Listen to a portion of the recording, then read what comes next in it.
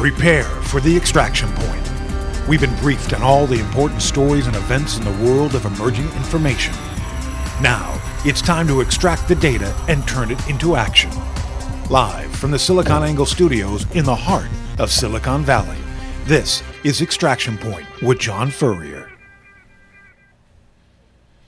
Okay, we're live back in the Palo Alto studios. I'm John Furrier for the Extraction Point, where we extract the signal from the noise. And my special guest today, I'm excited to have here, is Paul Martino, who is the founder of Aggregate Knowledge and also a storied entrepreneur in Silicon Valley, who now lives in Philly with his family, comes out here. Paul is known for, among other things, being a great entrepreneur, tech geek, loves tech, loves to build startups. Started one of the first social networks with Mark Pincus called Tribe. Started his own company funded by Kleiner Perkins with his partner Chris Law called Aggregate Knowledge, which is booming and doing great. And now more famous for being the first round investor in Zynga, a company that is exploding with revenue, as Kleiner Perkins said, is of all their portfolio companies in the history, more than Google has made more money faster than anybody.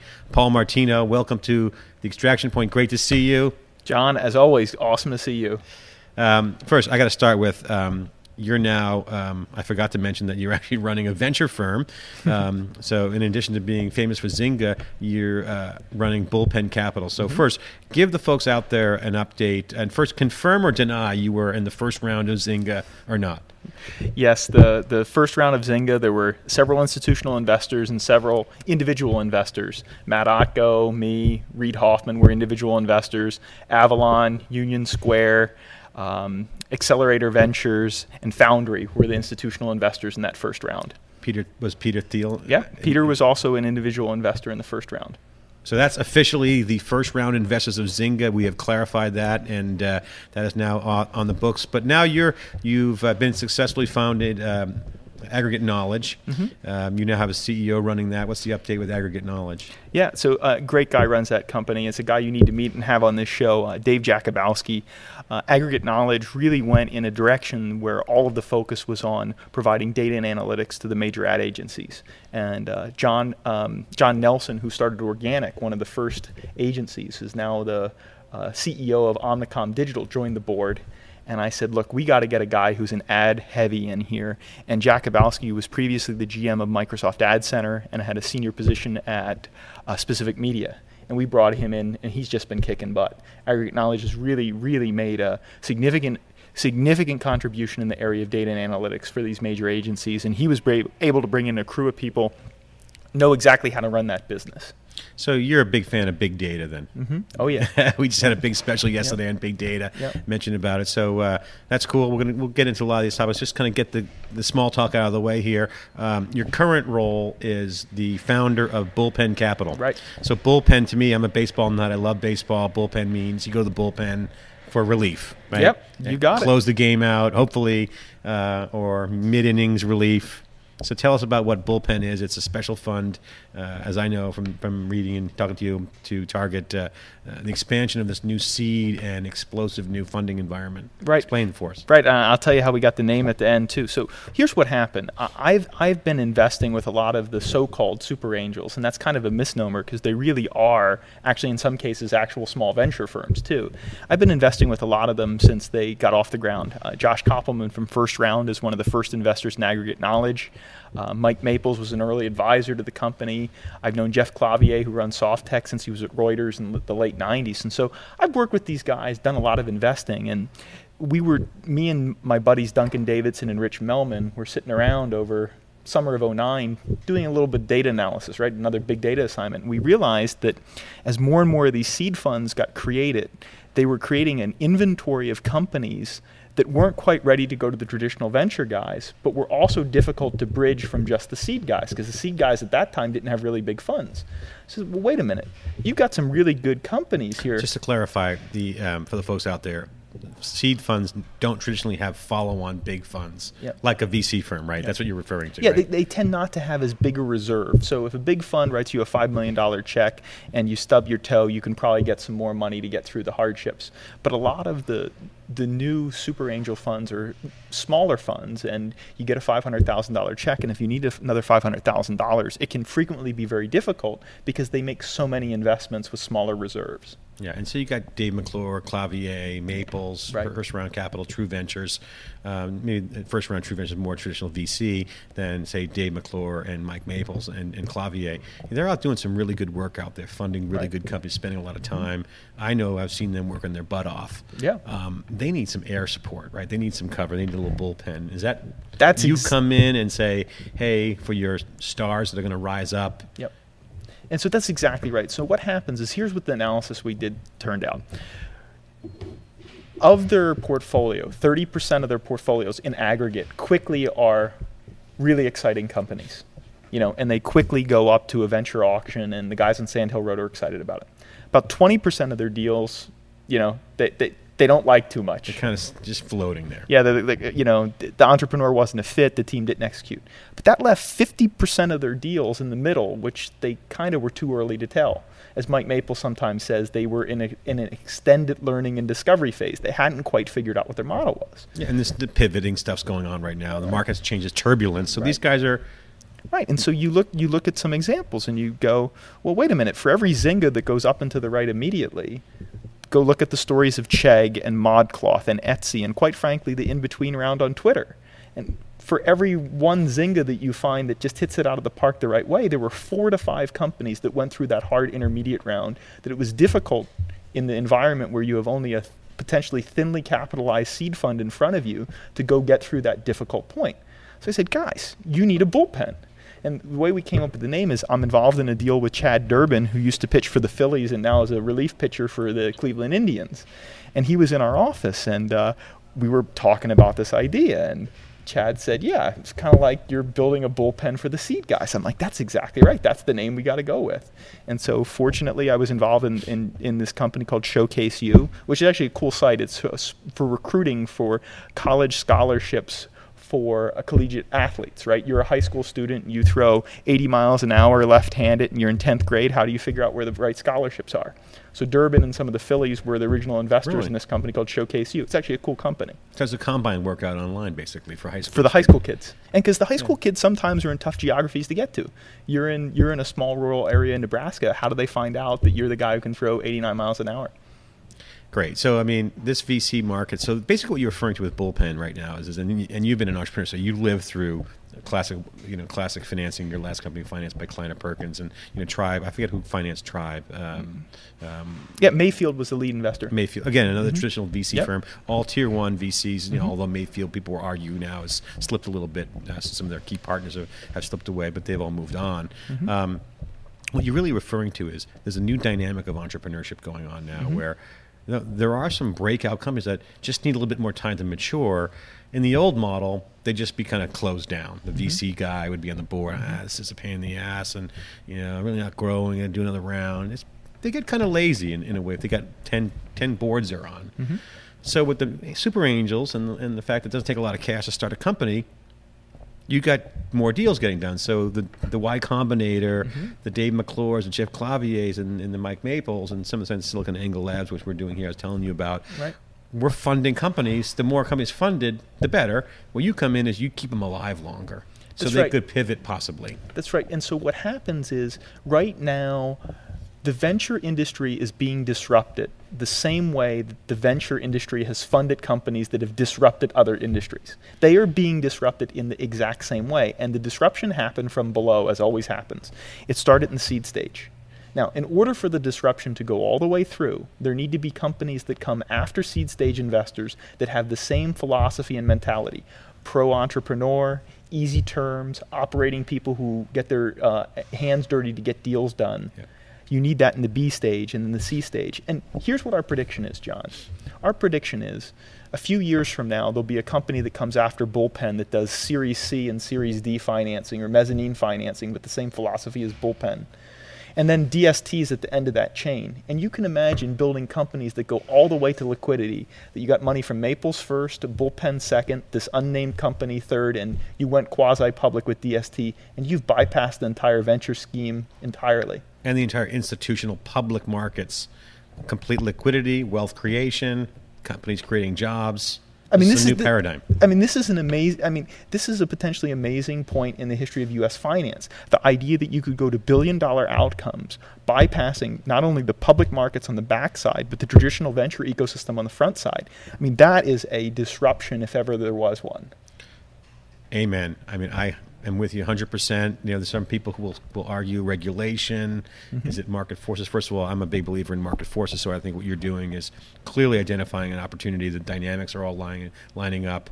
Entrepreneurs are validating it. And so, but the questions are regulations. I mean, first of all, I'm anti-regulation, but as you start to get to that liquidity, you know, some are arguing, and I even wrote a blog post about it saying, hey, you know, basically Facebook's public right now.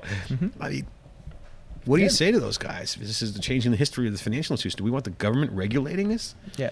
So my co-founder of Bullpen, I started Bullpen with two really good guys. Duncan Davison, who was the founder of Covad and was at Vantage Point for years. You got his ass handed to him by government regulation with Covad. I mean, we know what happened then because of the ILEC war, CLEC wars. But not only that, to some extent, Covad doesn't exist unless the Telecom Act of '94 happens. So True. In some ways, a creation of the government too. Good point. Good point. But think about that. The arbitrariness of government as opposed to a well thought out centralized plan. So anyway, so Duncan sometimes uses that phrase. He talks a lot about the way in which, you know, the government, you know, the worst thing you can ever hear is, I'm with the government, I'm here to help, right? I mean, that's about the way it goes. But his point around the new quasi-public markets is money will find a way. Yeah. And when Sarbanes-Oxley happens and it's tough to go public, and you're a CEO like Pincus, who's running one of the great all-time companies in Silicon Valley at Zynga, he says, you know, going public is not an entrance, is not an exit, it's an entrance. That's his quote. Why do I need that headache? I mean, I was just talking with Charles Beeler, who sold for Eldorado. He sold Compellin, one of his investments, to Dell for over $1 billion, and 3PAR, another firm. He wasn't on that one, but that was sold to HP during the storage wars. He's just talking about the lawsuits, literally. This shakedown of immediately file lawsuits. You know, you could have got more money. So this public market's brutal, no doubt, no doubt. I think what you're doing is a revolution. I'm all excited about this new environment. Again, anything with this liquidity, wealth creation, where the engine of innovation can be powered, that's fantastic. But back to startups. Okay, get back to where you're playing. Yeah. The history of Silicon Valley was built on the notion of value add.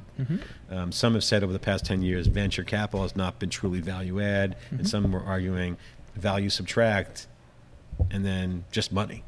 So what you're talking about here is getting in and helping these companies stay alive.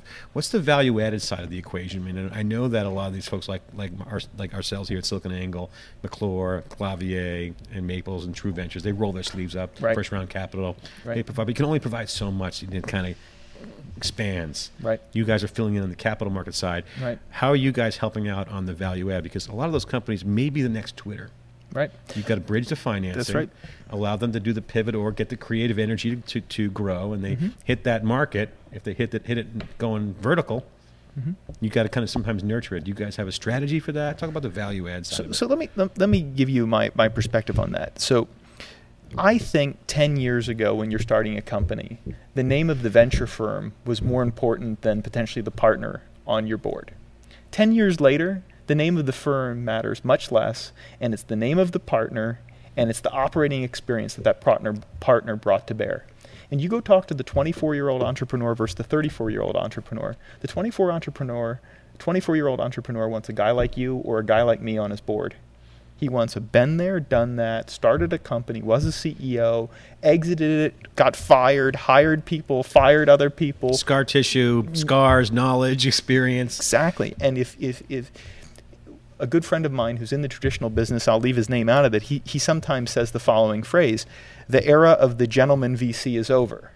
And what he means by the era of the gentleman VC is over is, you know, if your background is you were a junior associate who came in with a finance degree and an MBA and had never started a company, you're not going to get picked by the entrepreneur anymore. In 10 years from now, almost everyone in the business is going to have a resume that looks more like a Chris Law, a Paul Martino, a Mark Pincus, you name all the people who we've started our companies with. Yeah, there's a lot more entrepreneurs with track record, and certainly with the kind of big companies in the Valley, just in our generation, starting with Netscape, Google, PayPal, Right. now want to see Facebook, and then now Zynga. This ecosystem is just intertwined. I mean, for every failure, that spawns more success, right? So That's right. That's the Silicon Valley way. Yeah, well, look, Tribe was a perfect example of a successful failure. Tribe was not a successful outcome, but it was in many ways a very successful way to actually pioneer what became social networking. You know, investments got made into Facebook as a result of that. Zynga and Aggregate Knowledge were both the outcrops of what was learned. I mean, to some extent, the original business case of Zynga was remarkably simple. There is a ton of time being spent on social networks, and after you get done finding your buddies and looking at photos, what do? And Pincus's original vision, to some extent, was let's have games to play. And that insight doesn't happen that way unless you don't do Tribe and go into the trenches and get the scars on your back. And your second venture, or the venture right after Tribe, was Aggregate Knowledge, Right. which was similar concept. People are connected. I mean, you got to be excited, though. I mean, you were involved in the Tribe very early on. All the stuff that you dealt with, activity streams, news feeds, connections, the social science. You know, one of the nicest pieces of validation of this recently was over in Q4 of 2010, 7 of the patents that me, Chris Law, Elliot Lowe, and Brian Lawler wrote got issued. Now, they're all owned by Cisco. Cisco bought Tribe in the end. They bought the assets in the patent filings. But there are patent filings that go back to 2002 on the cornerstones and hallmarks of what social networking really is that we wrote back then that have now issued or are granted or sitting in the Cisco portfolio. And while that's kind of like a consolation prize in that there wasn't a big outcome for Tribe, it is very validating to see that those original claims on really cutting edge stuff have been issued. And I'm excited about that. You should be proud, and I'm proud to know you. You're a great guy, and you have great integrity. You're going to do well as a venture capitalist. I think people will trust you, and you're fair. And there's 2 types of people in this world: people who help people who screw people. So you really on one side or the other. You're not in between. You're truly on the good side. I really enjoy chatting with you. But let's talk about entrepreneurship from that perspective. Talk about patents. Yep. Tribe was an outcome that we all can relate to. What happened with Facebook and what Zuckerberg and those guys are doing over there. That's entrepreneurship. So talk to the entrepreneurs out there. Yeah. Hey, you know what? You do some good work, it all comes back to you. Talk about the karma of entrepreneurship. A failure is not a bad thing. It's kind of a punchline these days. Oh, failure is a stepping stone to the next thing. But talk about your experience, and let's you and I talk about how to deal with failure for those first-time entrepreneurs out there in their 20s. Just give them a sense of how to approach their venture, and if it fails or succeeds, what advice would you give them? Yeah, well, like winning and losing is an important part of the game. I mean, certain companies are going to be successful and certain ones aren't. And if you go and start 10 unsuccessful companies, maybe this isn't exactly the business for you. But that said, how you play the game is important as well. And if you're a high integrity guy who gets good investors and you make quality decisions, and let's say the market wasn't a fit, you're going to get the money the second time because people said, I work with that guy. That guy really did a good job. They never got it quite right, but this is a guy who learned the right lessons. So when I'm coaching a first-time CEO, and I'm a CEO coach of a couple guys now, I'm looking for someone who's sitting there going, hey, I not only want to do this to win and be successful, but I want to learn. I want to do this better than next time. No one walks in and says, I'll learn from my failure. I hope I'm successful. I mean, you got to go and say, hey, I'm going to be successful. I want to win. Failure is not an option, but failure happens, right? I mean, it's bad breaks. But here is the key lesson. I tell this to all of the entrepreneurs I work with. You will not be successful if you're making mistakes that were made by those before you. If you make novel mistakes, you're in good company, right? And so only ever make a novel mistake. I mean, a good example is when Chris Law and I started Aggregate Knowledge. Aggregate Knowledge was, the original business model was around recommendations, and there were dead bodies in front of us. There was Net Perceptions, there was Firefly, and actually I was in the office this morning with Yezdi, one of the founders of Firefly. Yes, I did a podcast with him, yeah. Yeah. So predictive analytics for Yezdi. What did we do? We went out and I flew out and met John Riedel, University of Minnesota, who was the founder of Net Perceptions. I dug up Yezdi. I got these guys on my advisory board, and while Aggregate Knowledge was not successful in the recommendation business and pivoted into the data management thing, we made novel mistakes. We did not repeat the mistakes of Net Perceptions and Firefly. And so I think that's an important lesson to an entrepreneur. If you're going into an area that has dead bodies in front of you, you better research them, you better know who they are, you better know what happened, and you better make sure that if you screw it up, you at least screw it up in a way which none of us could have predicted. Yeah, exactly. Yeah, that's the only way you're going to get a hall pass on that. Well, let's talk about some of the entrepreneurship activities. So obviously you're in that sector where you're feeding the seed and the super angels in the first rounds, early stage guys, and it's a good fit. What about some of the philosophies on like the firms out there? There's two philosophies. I was just talking to an entrepreneur here you met on the way out, a street speaker text, and they're at under $1 million in financing, Series A. Yeah. And then you got in the news yesterday, Color, $41 million building to win, and then Flipboard, $100 million. So you got these are guys that we know. I mean, they're our generation, or a little bit around the same time, and certainly they have pedigree. So remember the old days, the arms race mentality. Right. Win the sector at all costs. Right. I mean, that's kind of what's going on here. I mean, some of them command that kind of money. There's obviously an auction going on. What do you make of that? I mean, bubble, is it arms race? So Rich Melman inside of Bullpen did a fascinating analysis. He looked at the full portfolio of, he took about 20 of the best super angels. By the way, the super angels are all different. Some are micro VCs, some are buying options, et cetera. So first off, super angel is a weird word, but it's everybody from Union Square and Foundry on one side to First Round and Floodgate. But anyway, take the top 20 or so of these guys and look at their portfolios. What's amazing about their portfolios is that unlike 10 and 20 years ago in prior tech bubbles, there are not 20 companies doing the same thing.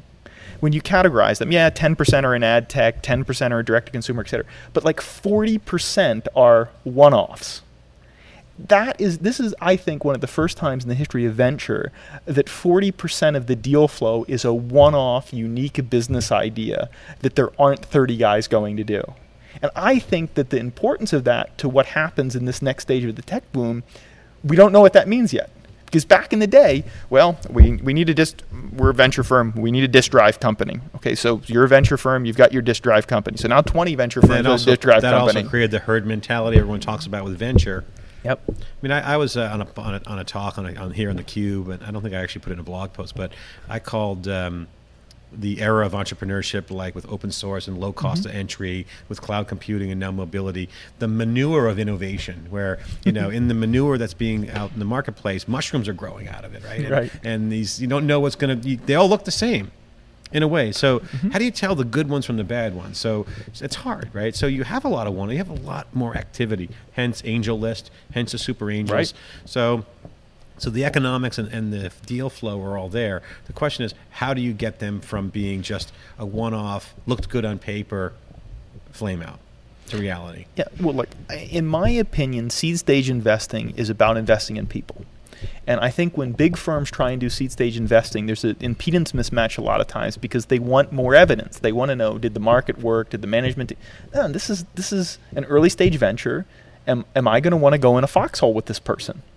And in many ways, the good super angels are instinctive investors who are betting on people that they want to be in the foxhole with. And did they do it before? Do they know how to hire people? Is the market reasonably interesting? But guess what? They're probably going to pivot 3 times. So wait a minute. At the end of the day, you got to invest in people. Later stage venture is not. You can look at discounted cash flows. You can look at mezzanine financing. You can do traditional measures. But if you're going to invest in 2 people who have a prototype and need $500,000, I mean, you're investing in people at that point. What do you think about the obviously angel list? I'm a big fan of, and recently was added thanks to Nivi out there. But even though I don't really co-invest with anyone else other than myself.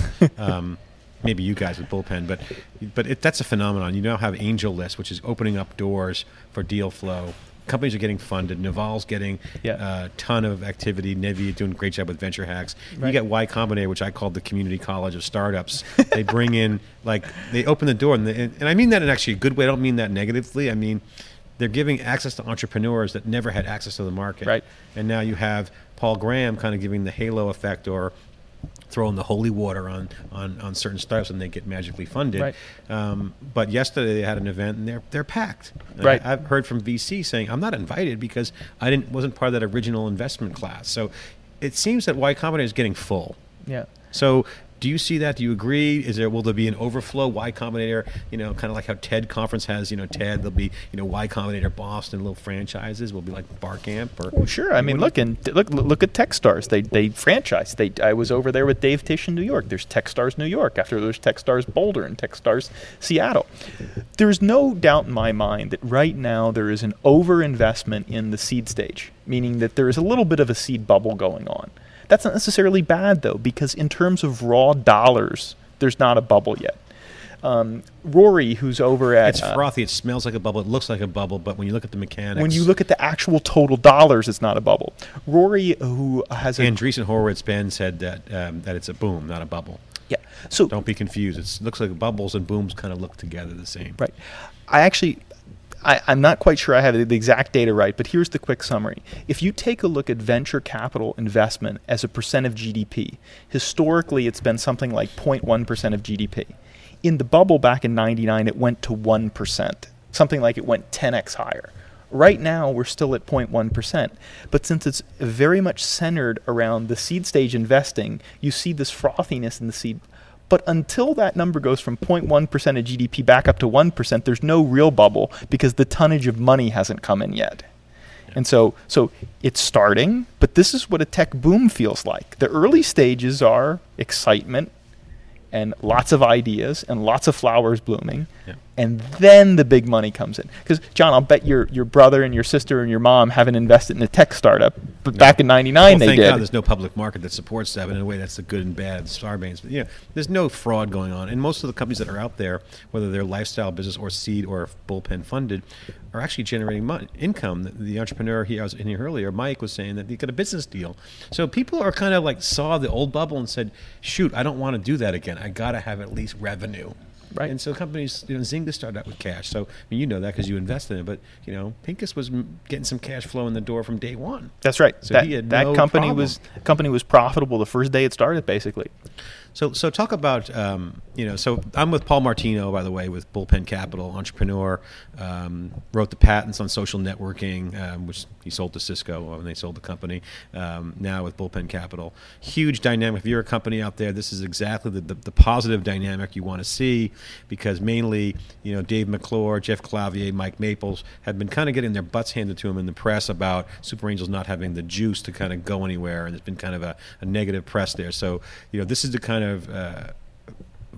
void that's been filled by you guys to show the market that look, there's a roadmap here. So even though that the McClures and Claviers don't have big funds, that there's a path to follow-on financing, so that the VCs can't shut them down. And I've heard some VCs say that. So look, a lot of traditional venture guys would like to say that this little disruption, we nipped it in the butt and it stopped after the seed stage. But that's not the history of disruptions. The history of disruptions are they start from the bottom, then they get ecosystem support, and then they grow, and then they disrupt the incumbents. And I think we're halfway there. So the Angel Gate thing that Arrington reported on was interesting because, essentially what happened there is there was a lot of infighting. Ron Conway was not happy. You can't be happy about competition. I mean, this competition, that increases prices, right? So, in the short term, prices have been inflated on valuations. True or false? That's true, but I think the whole way Angel Gate was reported was absurd. The most pro-entrepreneurial venture people, perhaps in the history of the business, are the guys who were supposedly at those tables. I mean, Mike Maples, Jeff Clavier, Josh Koppelman. But Ron Conway fired his guy that was there. I understand. Supposedly. That was PR, right? These are the most pro-entrepreneurial venture guys in the history of the business. So I think that turned into something that it never was. Yeah, well, I mean, that's the thing, for content producers who want page views, they got to create some drama. As you know, SiliconANGLE doesn't have any banner ads on our site. Quick plug for us. We are motivated by content, not page views. So thanks for coming in today. No, but seriously, I mean, there's a black cloud over the Super Angels, and has been since Angel Gate. And I've heard privately from VCs that Super Angels. There's been kind of a scuttlebutt there. Yeah. Misaligned, just rumors. I completely overblown, and their business model threatens the incumbents, and someone needed a piece of fodder to start a TechCrunch discussion, right? There's no doubt that the market is in need of a new ecosystem for the early stage, because individual angels traditionally were wealthy individuals, but now you have people with more experience like yourselves and entrepreneurs from Google and Facebook, et cetera, coming out and doing some things. Okay, so next topic, more on a personal kind of professional note. Okay, last final question is, I know you got to run. Appreciate your time. You're a technologist. A lot of folks don't know that you're a hardcore computer science guy. And our motto at SiliconANGLE is computer science meets social science, right in your wheelhouse. So with that, just kind of final parting question.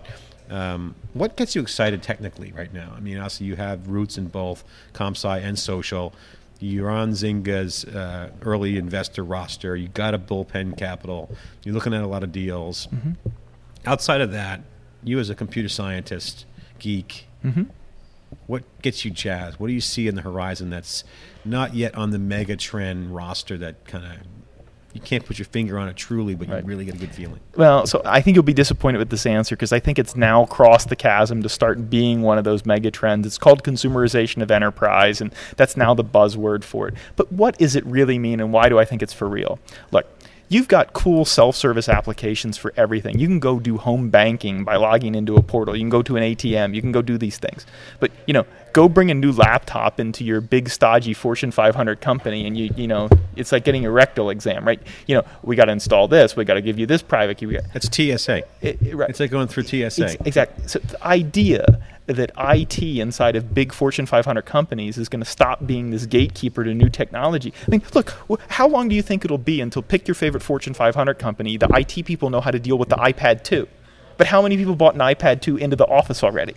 Everyone. And so this, to me, is going to be the big next decade. The next decade are going to be self-service offerings for the enterprise, getting around the very frustrating gatekeepers inside of, the IT department, et cetera. And that's going to lead to an awesome boom of everything from security to auditing to compliance, et cetera.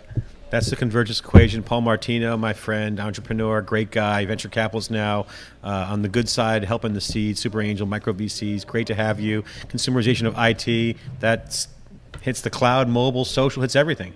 So I was buzzword compliant on that. Great job. Great to have you. I know you're busy. Got to have you in again. Thanks so much for your time. That's a wrap. Thank you very much. Great. Thank you, John.